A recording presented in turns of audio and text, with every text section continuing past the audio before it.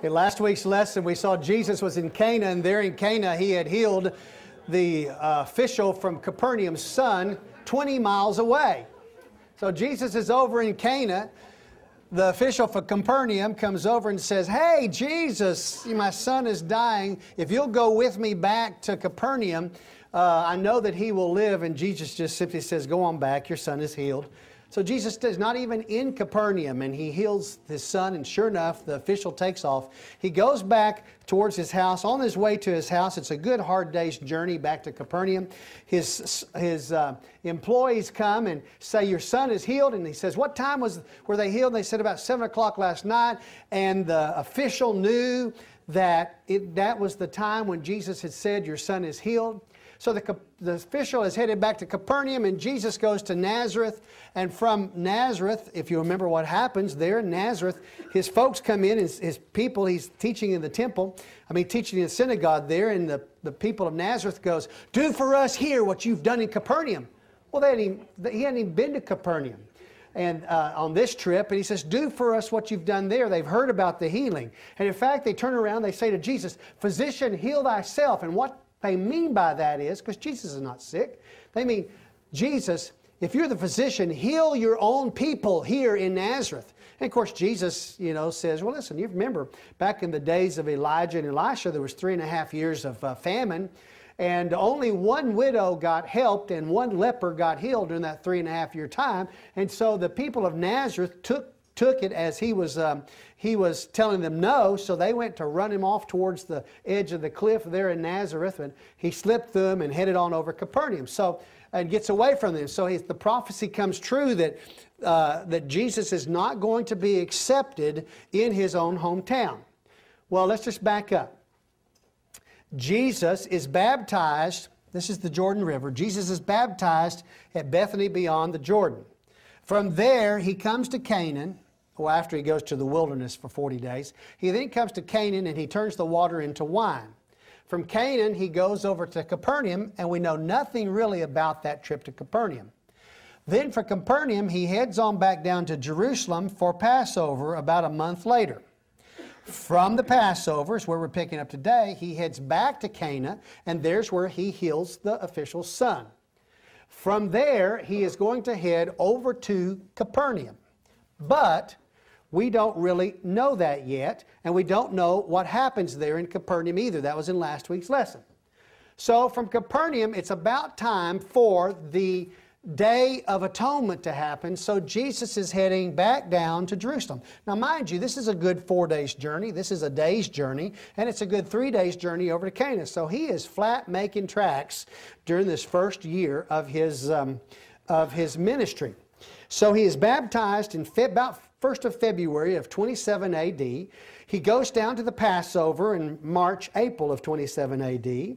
He heals over here. He goes over here and does this. He heads on back and he comes down. He wants to head down here for this Day of Atonement. Let's pick up there in John chapter 5, verse 1. After these things, there was a feast of the Jews. Now that feast of the Jews is the Day of Atonement. And Jesus went up to Jerusalem. Now there is in Jerusalem by the sheep gate a pool which is called in Hebrew Bethesda. Don't mix that up with Bethany or Bethsaida. This is the pool of Bethesda, which has 5 porticos or 5 porches. Oh, it's terrible when you start hitting the double nickel, isn't it? Everything starts to go.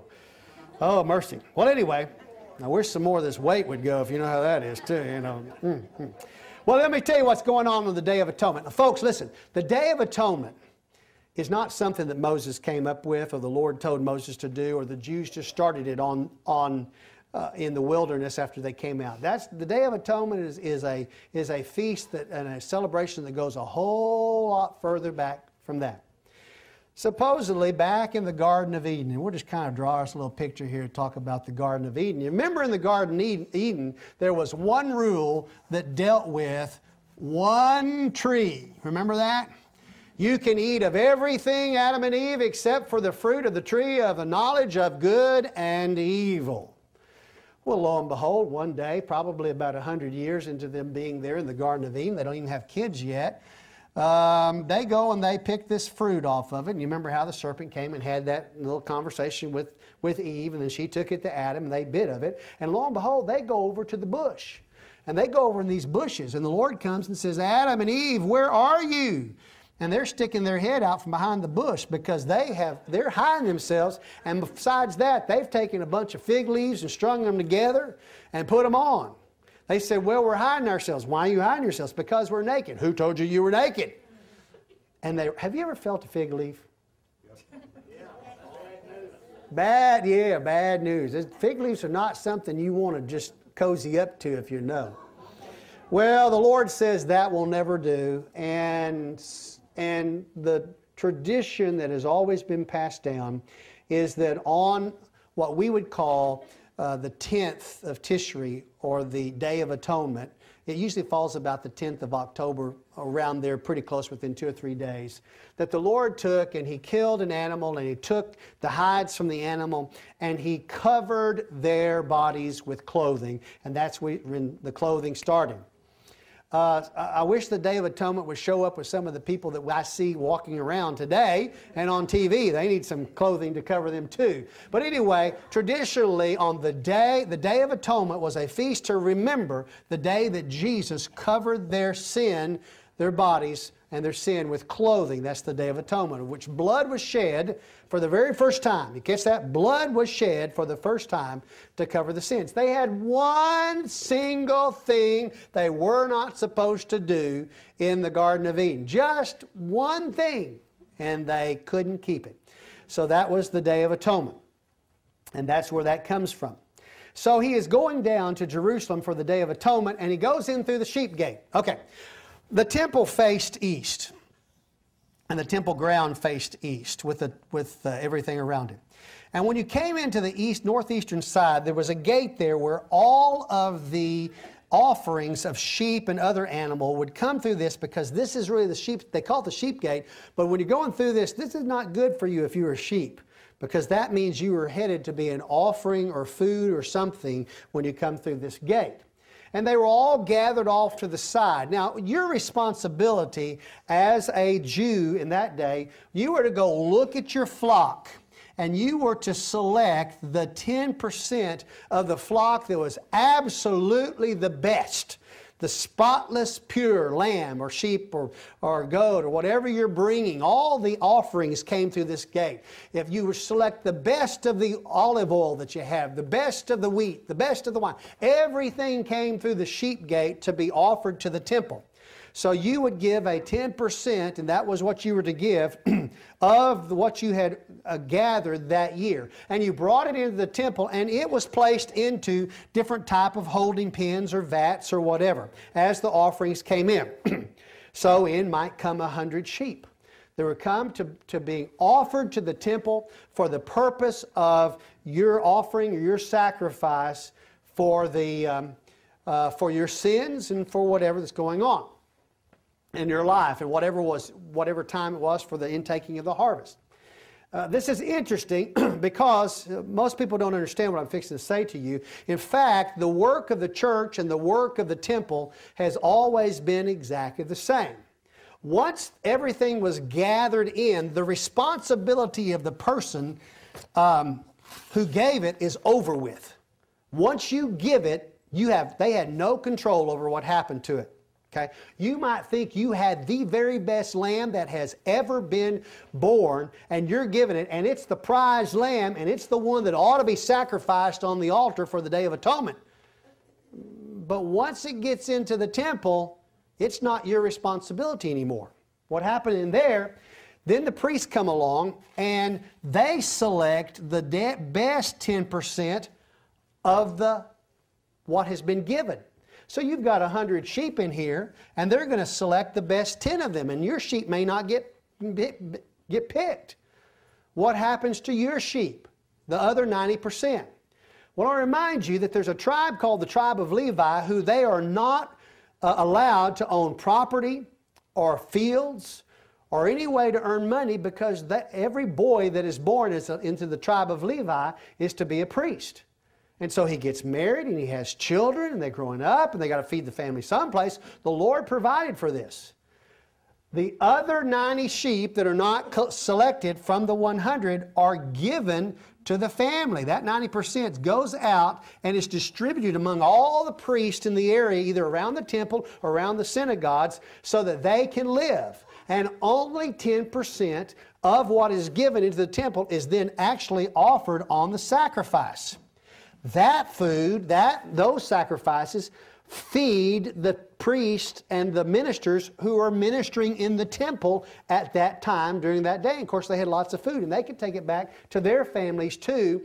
Whenever they had leftovers and that type of things, they were left over. They took and they fed it. So the whole system works exactly the same way. When you bring your tithes and offerings to the church, when you bring them and you put them in the pot, don't be guilty of this. When you give it, it's gone. It's not yours anymore to say, I gave that $20 and I'm not happy how you spent that $20 on a new broom because we have 15 brooms in every closet around this house, this church. It's not your responsibility. So what happens is they bring that in, and that's what the gate is all about, where everything comes through to offer. And that wasn't part of your lesson. That was just extra. I thought it'd be a good place for us to throw it in. Because then the church comes along, we do the same thing, your offerings come in, that's what pays our salaries. How do you think that ministers live? We have to be paid salaries, and it's just like here, where 90% of what you got goes out to the other type of stuff. I'm not sure if that's how our budget is. In fact, it's not. We actually try to keep our salaries at 50% of the offerings or less. In fact, you know that. Any corporation that tries to operate with a payroll over 50% of what your income is doomed. Just doomed, because you cannot pay your taxes and your unemployment taxes and your overhead and your lights and your bills if your salaries are over 50%. So that's what we hold here. You'll never see our salaries at Sagemont Church over 50% because we got other things to pay for. The great part about it is they did not have an electricity bill in the temple. They used solar power if you really got it. They were green, if you want to put it that way. Well, there's that pool, Bethsaida, that is there, and with the 5 porches that are around it. Verse 3. In these lay, talk about these porches, a multitude of those who were sick, blind, lame, and withered. Now, folks, the rest of that passage that is marked through is in brackets. Now, the New American Standard in every Bible does it differently. The New American Standard, the NIV, the King James, read your preface of the Bible, and it tells you how it handles difficult passages like this. When it is in brackets in the New American Standard, that means that it has been added to the text by someone after 400 AD, and it also means that you cannot find that thought anywhere else in the Bible.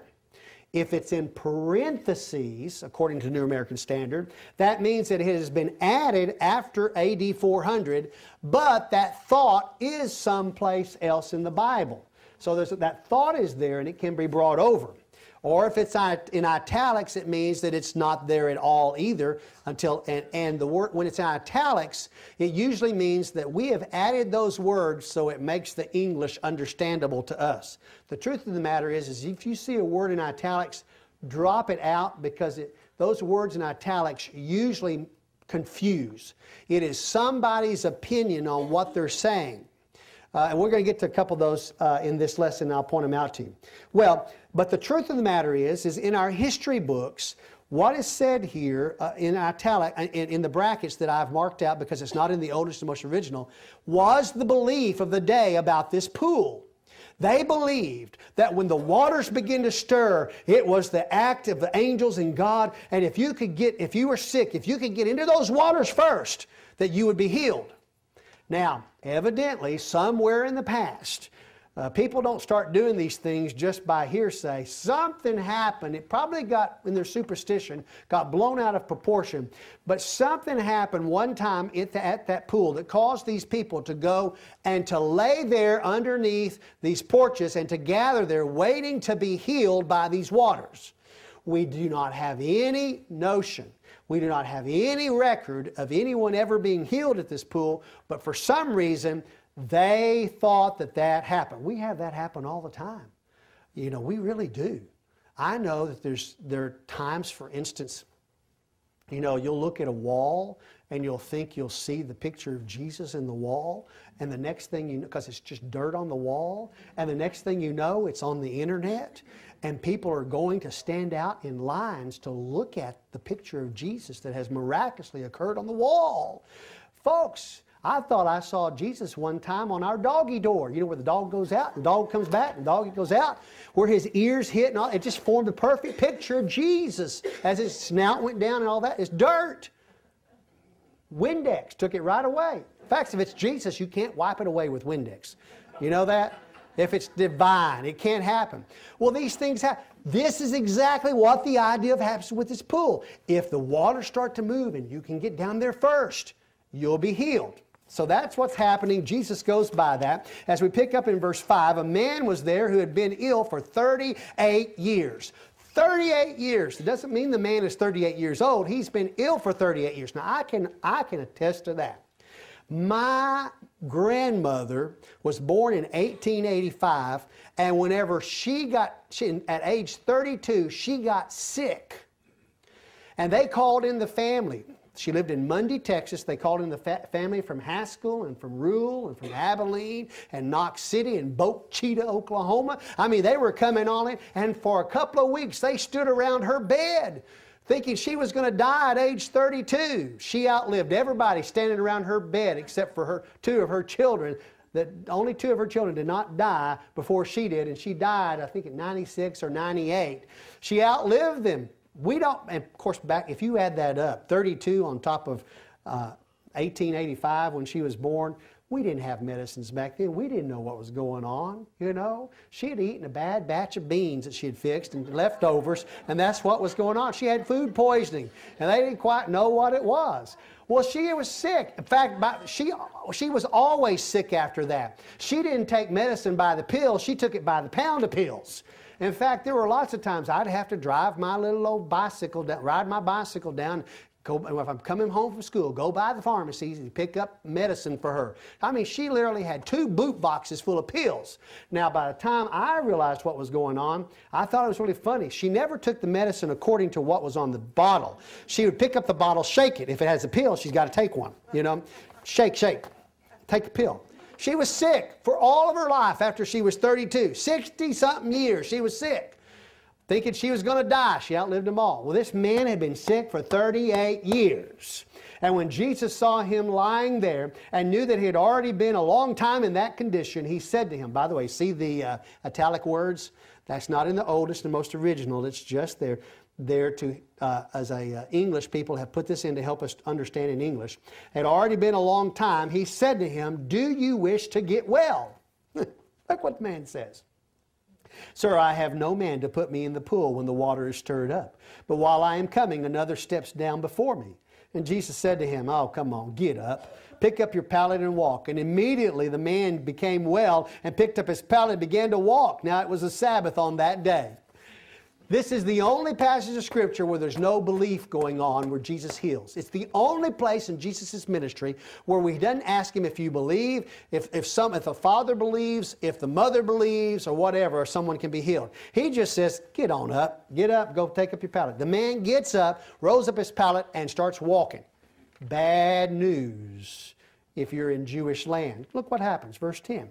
So the Jews were saying to the man who was cured, it is the Sabbath, and it is not permissible for you to carry your pallet. Can you imagine? You can't carry your pallet on the Sabbath. Now, as we will find out later, you know, it's okay for if your donkey gets into the well for you on the Sabbath to go hook him up with a rope and pull him out. That's not considered work.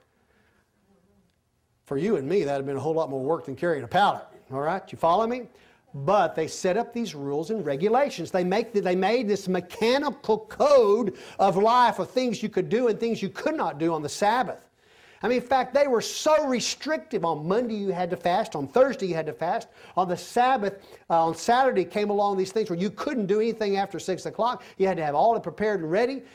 You couldn't walk over so many distance, and they even kept changing that, if you remember in the lesson we had over in Mark, where they couldn't even make up their mind of how far a Sabbath day's journey was. And so they kept extending it so you could go further and further. And with these little tricks that you would do. Folks, salvation is not tied up in tricks.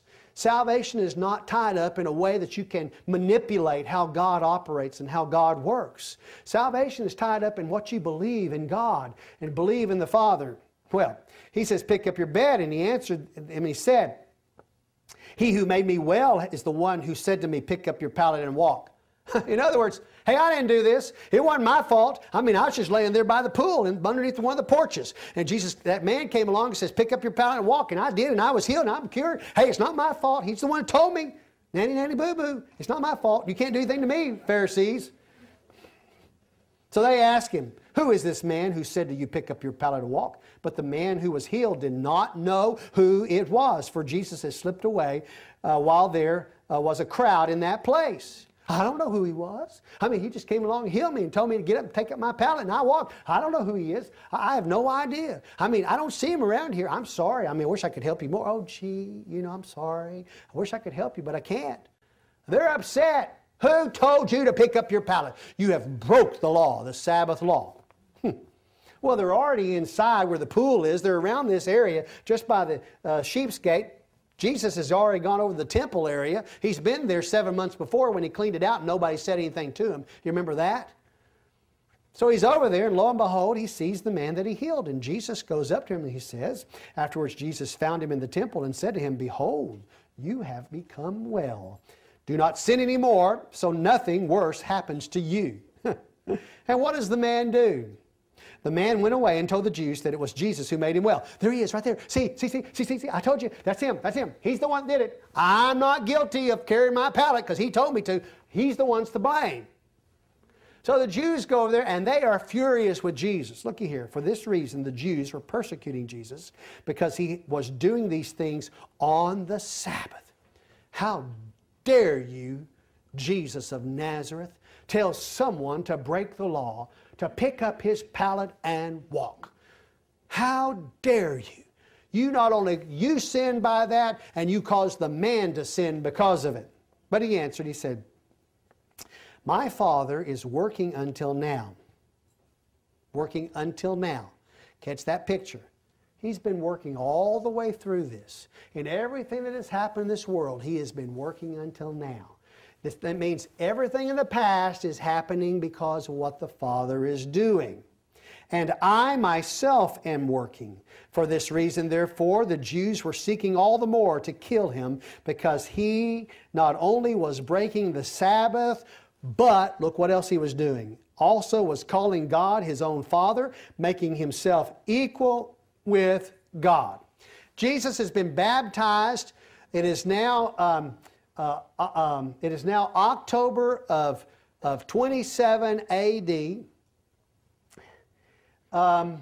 It's only been 7 months since Jesus has been baptized. He's already told them, his followers, once about that he's going to be killed. And now we've already 7 months into his ministry. We have the Jews wanting him killed because he's teaching on the Sabbath. But worse than that is he's blasphemed.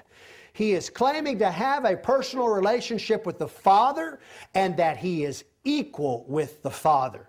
That's blasphemy. Nobody has a relationship with the Father as a Jew. You do not have a relationship. They do not have a relationship. It is a hurdle jumping faith where you have to jump this hurdle, next hurdle, the next hurdle in order to please the Father. That's no different than Islam. That's no different than Hindu. That's no different than Buddhism. That's no different than Mormonism. That's no different than Jehovah's Witnesses.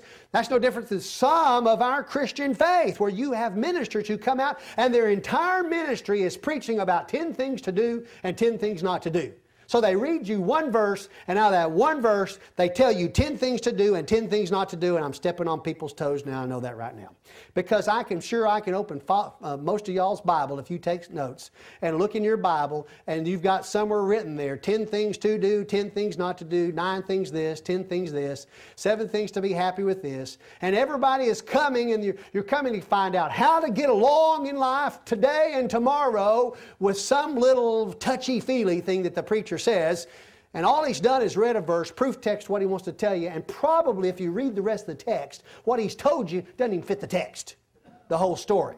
He's just pulled it out of context as a pretext for what he wants to tell you about the text. Folks, when one of the greatest churches in the world has the Prince of Preachers at this point in time, the Prince of Preachers dies, and within 2 years the church is falling apart. A church that would have 9,000 people in an 8 o'clock worship service in this country, so that at the 11 o'clock worship service they could have room for the visitors that would come, and within 2 years they don't even have 500 attending on a grand day of ingathering where they usually took up millions of dollars for missions. They didn't have it. The people boycotted the church. If he was a Prince of Preachers and he was teaching the Word of God instead of alliterating everything for the power of this and the prosperity of this and the providence of that, instead of writing those things down, we should have been writing down the heart of God out of the Scriptures. I better go on before I get in trouble. Well, here he goes on. He says, that man, he says, listen. Verse 17, but he answered and said, my Father is working now until now, and I myself am working for this reason. Therefore Jews who are seeking all the more to kill him, because he was not only breaking the Sabbath, but he was also calling himself in a relationship with his Father, but making himself equal with God. Verse 19, therefore Jesus answered and was saying to them, Jesus is going to have a good talk with them there in this temple area. Verse 19, truly, truly, that means amen, amen. I say to you, the Son can do nothing of himself unless it is something he sees the Father doing. For whatever the Father does, these things the Son also does in like manner. In other words, I'm only doing with the man at the pool what the Father wanted done. I do what the Father wants done, and that is what I do. I don't do anything the Father doesn't want done. We are equal. They are upset. He is pouring it on. He is just really coming down hard on them, and the Jews cannot stand it because they do not have a relationship with the Father. None of those false religions have a relationship with the Father. In fact, the only way to have a relationship with the Father is to have a relationship with the Son first. So in verse 20 he says, for the Father loves the Son and shows him all things that he himself is doing, and the Father will show him greater works than these, so that you will marvel. In other words, the Father's got bigger plans that the Son is, he says, I'm the Son and I'm going to do these so that you'll marvel at what's going to happen. You're going to see great things. You see, the Jews had taken the Old Testament words that were written down by Moses and the rest of the prophets and Ezra, and they all put them in the Scripture. They looked at that stuff and they began writing their own mechanical code. And their code ends up looking like nothing like that of the Scripture because they kept changing it. And we know how that is. It's like gossip. You take the truth and you tell it to one person, it just got changed somehow. And by the time that person tells it to the next person, it got changed. And then by the time you go down through the room, you get to the end, it doesn't look anything like it did to begin with. But everybody else in between the room believes it, but they all believe something a little different because they all heard a little different, and it kept getting changed all the way down. That's what's happened with the Jewish faith. By the time that Jesus comes, they've had 400 years of silence where they haven't heard a word from the Lord spoken audibly at all through a prophet. And now they've changed it to where they don't even recognize the words of Moses. Verse 21, for just as the Father raises the dead and gives them life. By the way, that is physical death and physical life. We don't see it in the English because it's just life and death. But if we were Greek and we were listening to these words being spoken, we would tell the difference, because here he's using the word zoos, Z-O-O-S. He's saying, look, here's physical death, physical life is Zeus. He's saying, and talk about physical death. Even so, the Son also gives physical life there to whom he wishes. Now, Jesus has not raised anyone from the dead yet. Elisha and Elijah have. In fact, both of them raised people from the dead. In fact, the body of Elisha was thrown into a grave after he died, and the dead man who was already in the grave too came to life, if you remember, from Elisha's dead body hitting it. So physical life is what he's talking about there, but Jesus has not raised anyone from the dead yet. He will soon with Jairus' daughter. He will with the daughter of the widow from Nan's. He will with Lazarus pretty soon, but not quite yet. For not even the Father judges anyone, but He has given all judgment to the Son. Man, Jesus is flat blaspheming now. He is telling these Jews that every bit of authority has been given from the Father to Him, and He is going to exercise it, so that all will honor the Son. The word honor there really means to, carries along the idea of worship. Just as you worship the Father in what you do, you also to worship the Son. That's blasphemy. Even as they honor the Father, he who does not honor the Son does not honor the Father who sent Him. You can't honor the Father unless you honor me, Jesus is saying. Can you believe these Jews have just not got it yet? Now, Jesus changes His words in the next passage.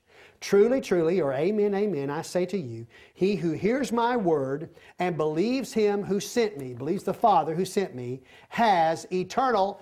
The word is not zoos, the word is zoe.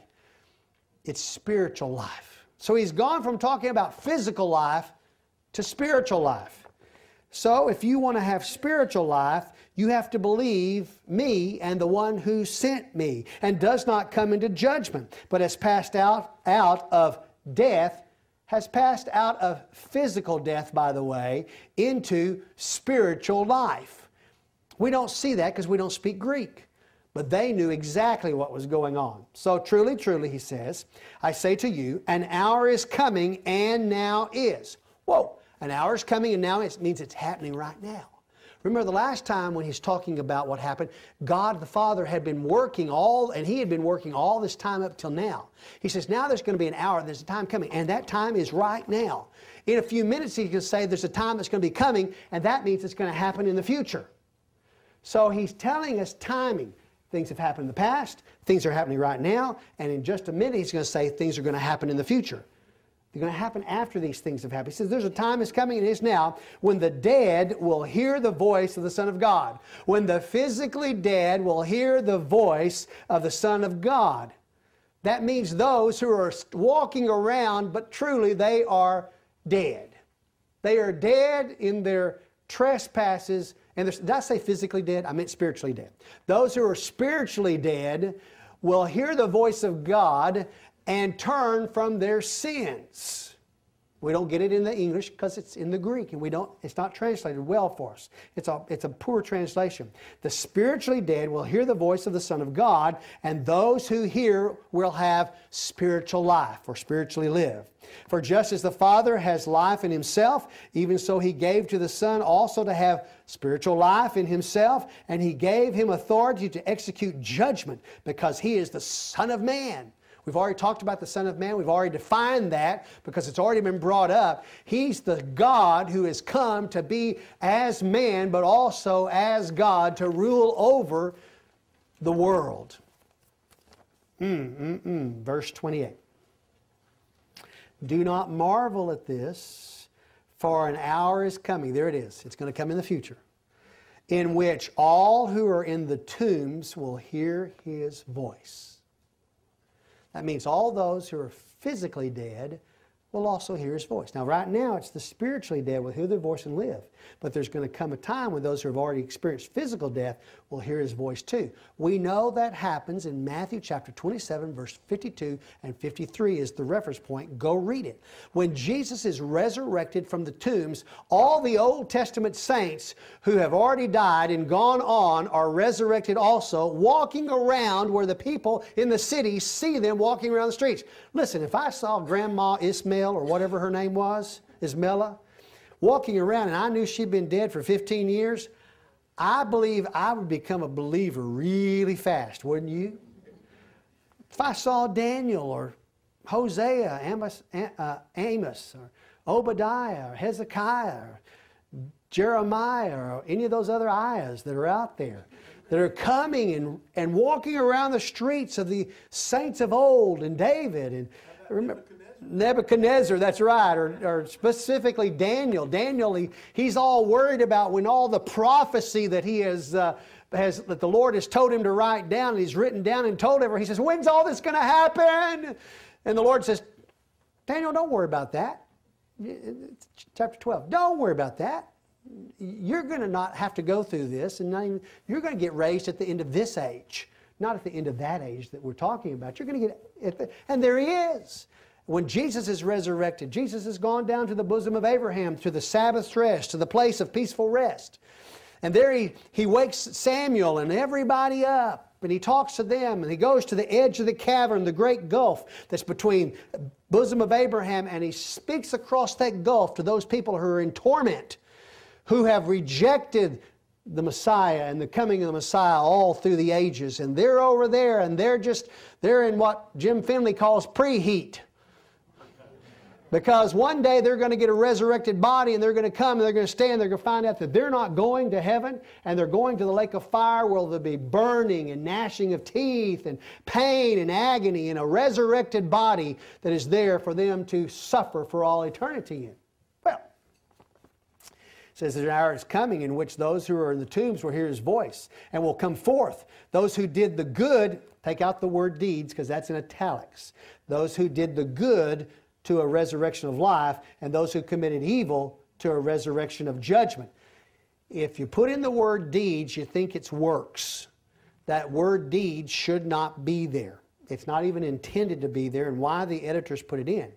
What is the good? If you do good, that means you've accepted the Messiah and the coming of the Messiah, or Jesus as the Messiah, or Jesus as your Lord. You have done good because you have put your faith and trust in the good news, the gospel. In other words. Now, if you refuse to do that, then you have turned your back and away from the Lord. That is evil. Folks, that's all that matters in this world. You can be the most sinful person in the world, and if you put your faith and trust in Jesus Christ as your Lord and Savior, on your deathbed, you've done the good. Or on the cross. Or even on the cross, that's right, Jim, as one of the thieves did on the cross. Whether you're baptized or not, you've done the good. But if you die without doing that, you've done the evil. That's the only thing that matters. It's the difference between us and every other false religion or false faith. That's the difference. Well, Jesus has the ability, and by the way, it's 2 resurrections. Now, he puts it here and he separates it. Who does good to a resurrection of life, who commits evil, a resurrection of the judgment. 2 different directions, 2 different resurrections. Not one resurrection at the same time, but 2 different. Now, we found that out when we studied through Paul's writings and also the writings of John over in the Revelation. We find out what those 2 different resurrections are. Won't cover it now. We've already covered it before. But it's 2 separate resurrections. Jesus goes on to say, as he's talking, I can do nothing on my own initiative. Here he is back at that same theme again. It's why I'm doing what the Father wants done because I know the will of the Father.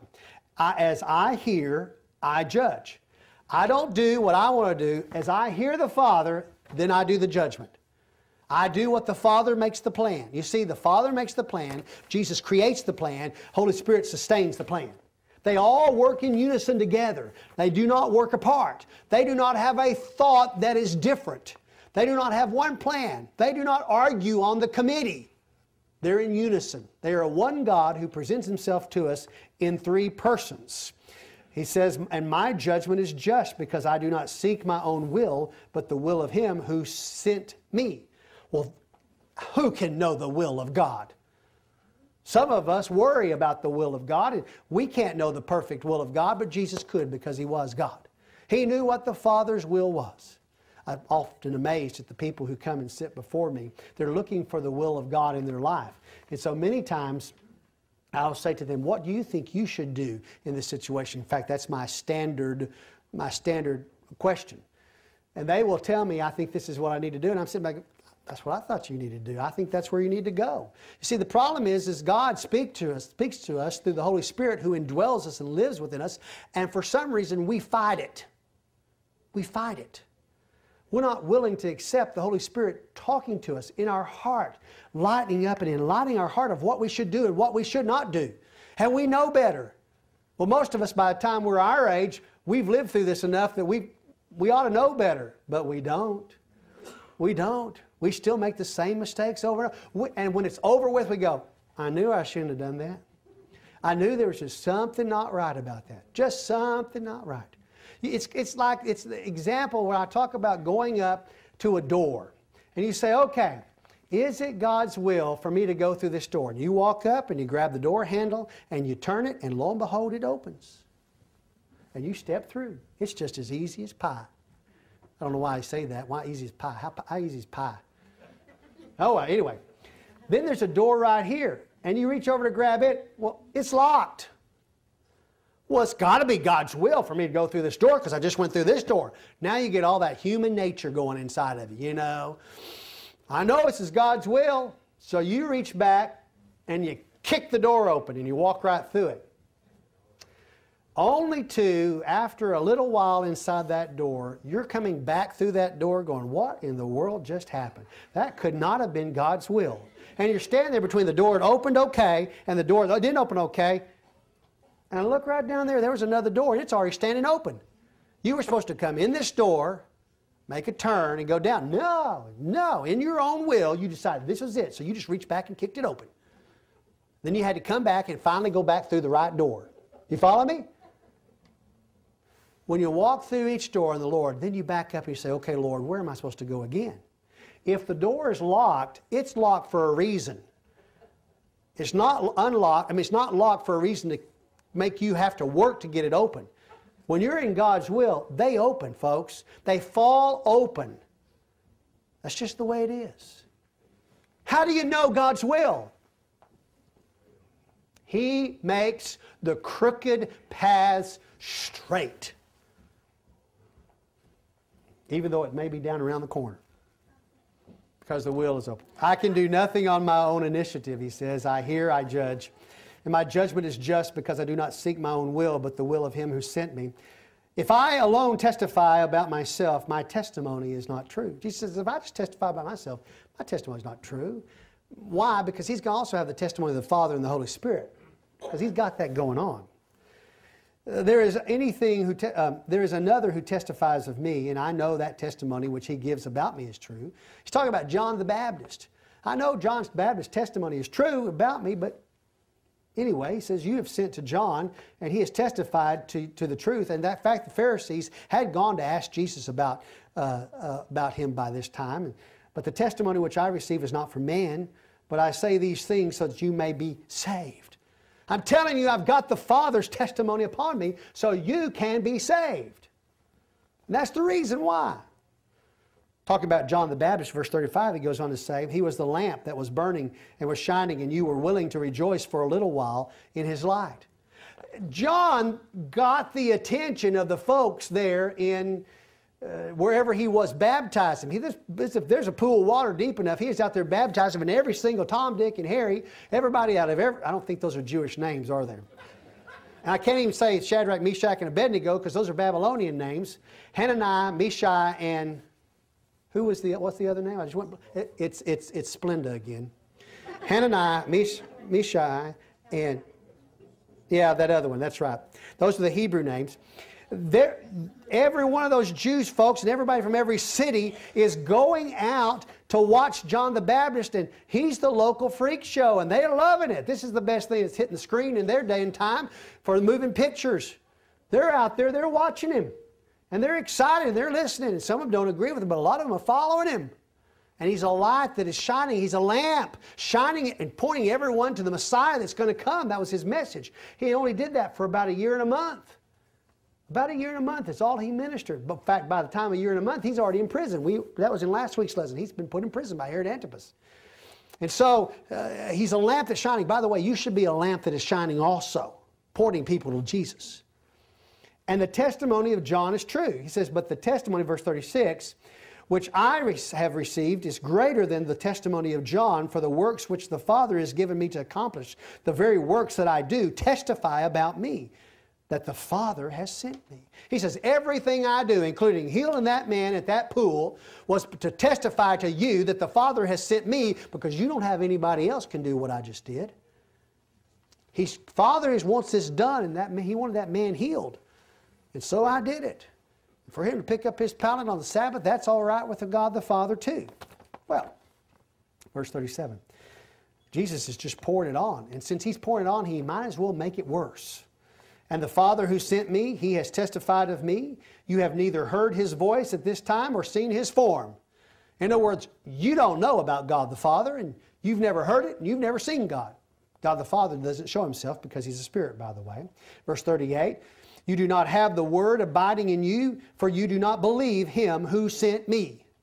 Boy, is he nailing them. You Jews don't even believe in the Father, so you don't believe in me. You don't have the word of the Father in you. No, they don't, because they have laid down their Tanakh many, many years before, and they're just dealing with their writings and their commentary on the Tanakh, which goes down several generations.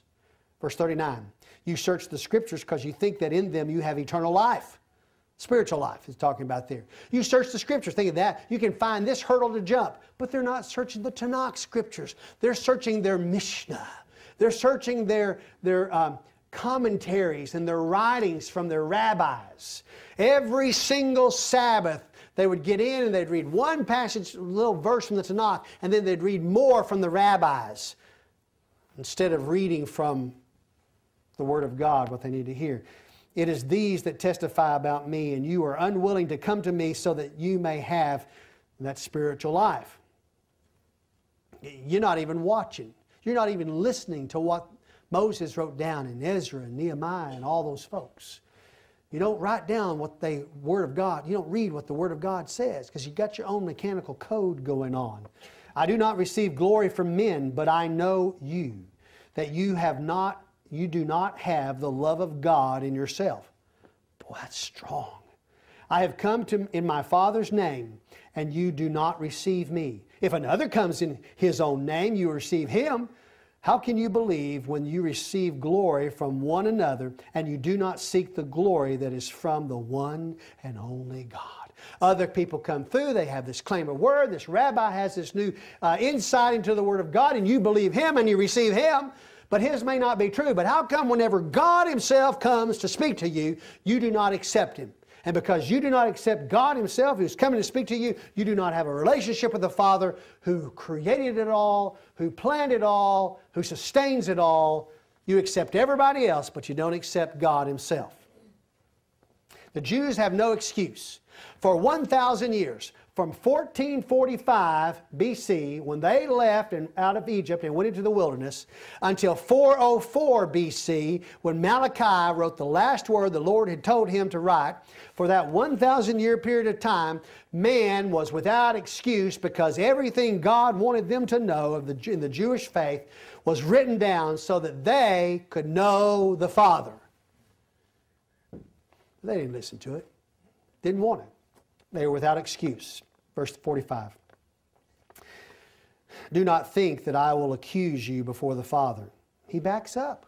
Hey, I don't have to accuse you. I'm the Son of God, but I don't have to accuse you.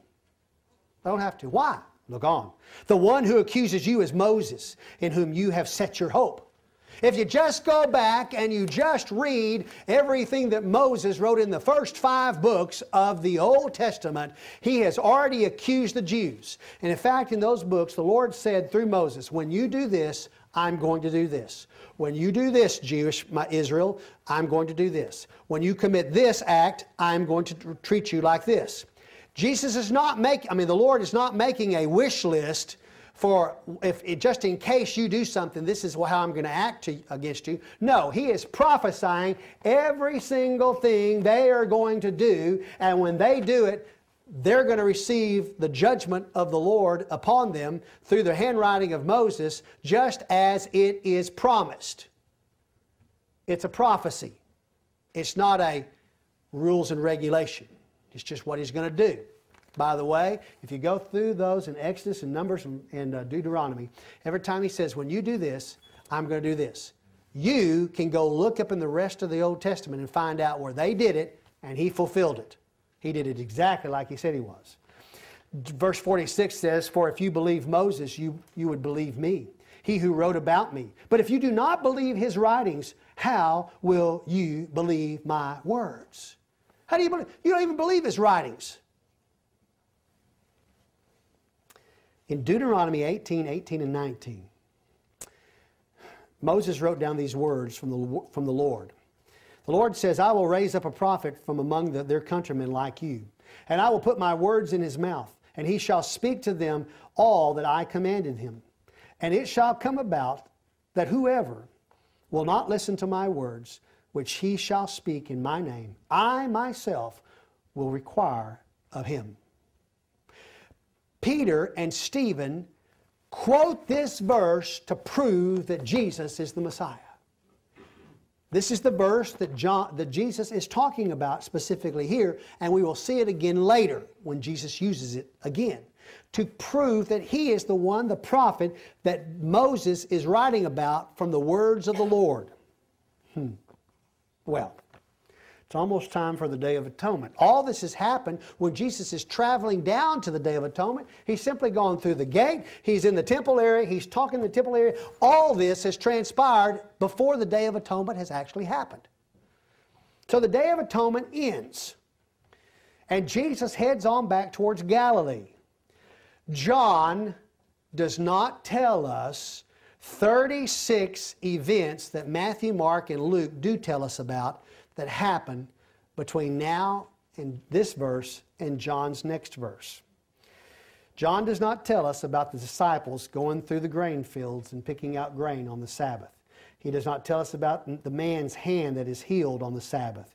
He does not talk about Jesus withdrawing to the sea or Jesus being followed so that many of them can be healed.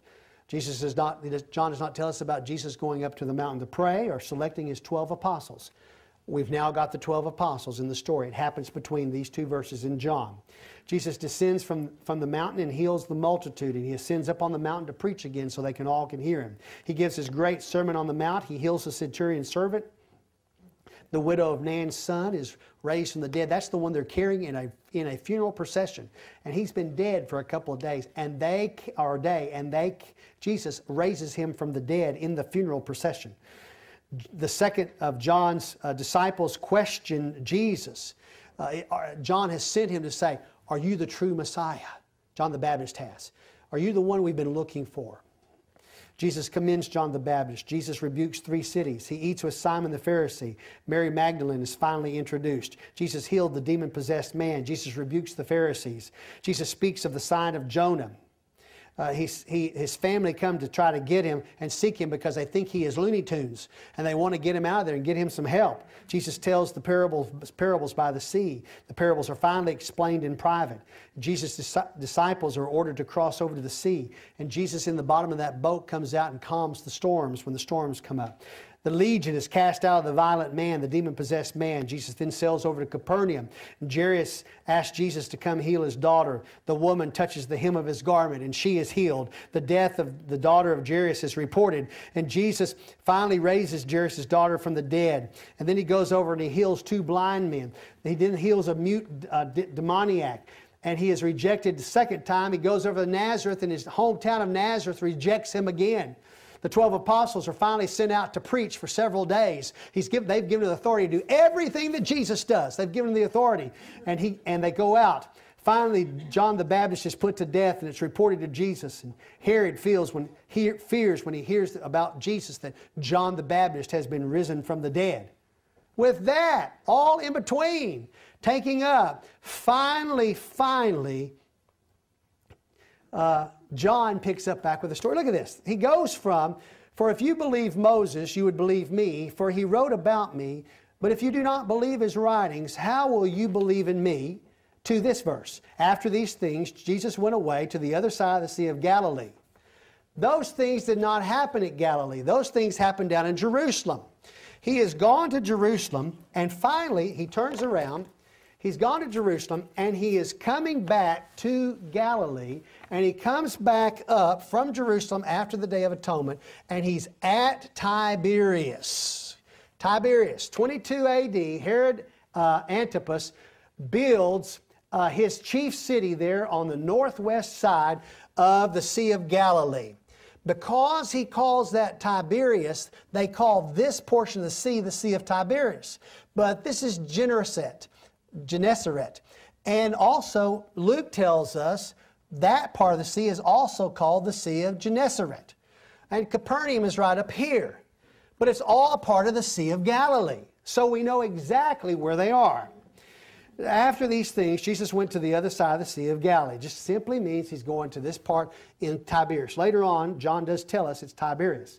A large crowd followed him. In fact, the crowd is humongous, absolutely huge by this time because of the signs which he was performing on those who were sick.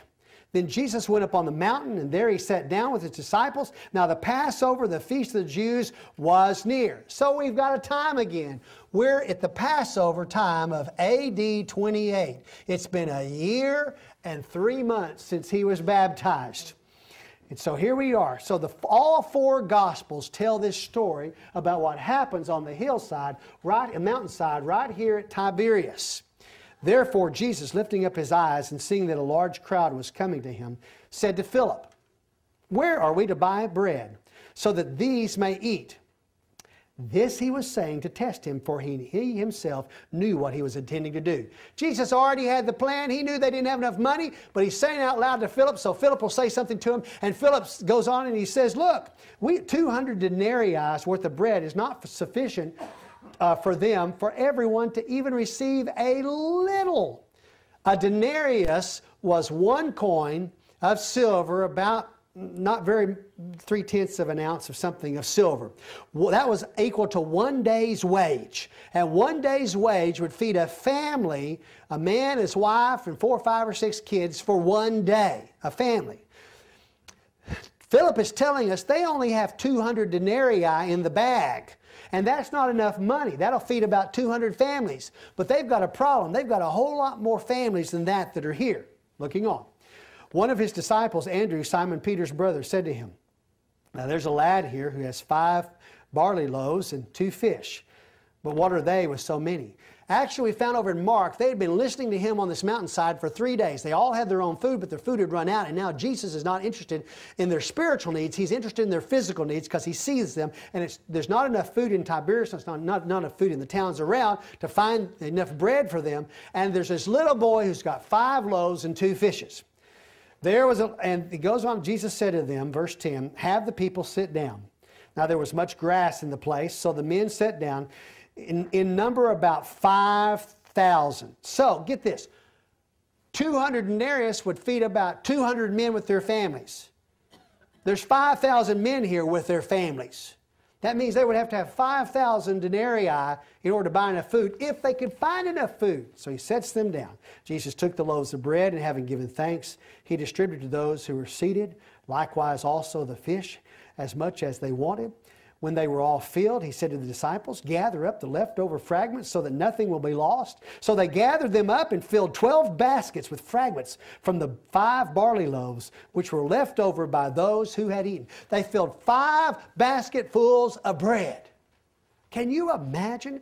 1 basket for each of the 12 apostles. 1. It was a miracle, unbelievable miracle. Now the next passage is going to say that he had them cross across the sea, and in our minds we'd think they'd be going this way, but they're not. They're actually going to Capernaum. So he's going to have them go up. It's about a 4-mile little trip up here to go to the edge of the water. Then it's about 4 miles into Capernaum. So they're going to head that way, and they're going to have these baskets, and these apostles are not ceremonially clean. And so when they land at Capernaum, there are the Pharisees who are waiting for them. And they're saying, "We've seen you eating." They're eating out of those baskets of food. And you're not clean. You can't eat before you wash and clean, right? We didn't even water to wash. And you stuck your grubby little old hands in those 12 baskets. And you were eating in those boats as you were coming back over. How dare you do that? And for the rest of that story, I'll see you next week. Let's pray.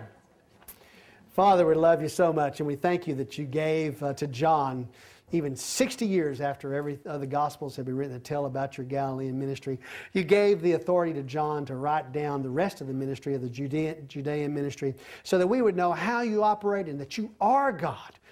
and all the conversations that took place with all the Jewish leadership and the Pharisees. We thank you for that. We thank you that you're a God who came to create this world, but then you were willing to come and to be the Savior of the world. And I thank you so much that you're my Savior and my Lord. Thank you from all that is within me. In your Son's name, amen.